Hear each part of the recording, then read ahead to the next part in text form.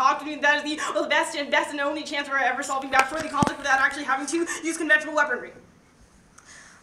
Also they say that Iran is not cooperating because sanctions have failed. We argue that that's absolutely not true. As per our uniquest argument in the world, that there's actually internal actors in Iran that are going against proliferation. That means that there's probably significant reasons as to why that is not true, that Iran is willing to cooperate and recognizes that the sanctions are actually working because they realize that being absolutely isolated from the international community is absolutely gutting their ability to have any effective an economy, really, because additionally, that's the other things that were massive. Empirical evidence with the U.S. war game that was conducted last week that indicated that would necessarily happen means that Israeli strikes all back for all of your underground and delay arguments. That's you said that they don't have the bomb. That's not our argument. Israel would necessarily strike in order to stop them from getting bombed. That there is only a window of opportunity. You say that the Mossad says no, but you should not even. But you should prefer evidence from Lieutenant Commander because this is from the former head of Mossad. Means he's out of the Israeli government in the status quo. You should prefer the Secretary of Defense of the United States because he's simply more qualified. You say that it leads to a breakdown in the last resort. You are conceding that it is the last resort of the status quo because there's literally two month window of opportunity. Otherwise, there is no fear. There's no possibility for a world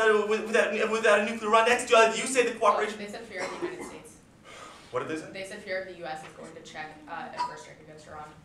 And, backlash.